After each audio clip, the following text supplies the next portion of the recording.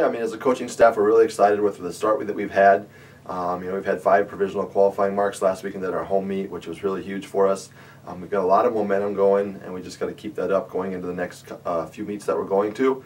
The level of competition is going to step up in the next few weeks, so we got to be ready for that. But it's always nice to get off the home track and get onto the road a little bit and see some different competition. But we're definitely excited for that, and we're hoping just to build even more national qualifying marks and get that momentum going. The thing with our team is we're so well-rounded. We've had national qualifying marks on the distance, the throws, the jumps, the sprints. I can't really single out one or two people because we have so many people that are competing at a high level right now. The addition of Nathan this year is coaching sprints and hurdles and letting me focus a little more on jumps, and James coaching on just the distance side.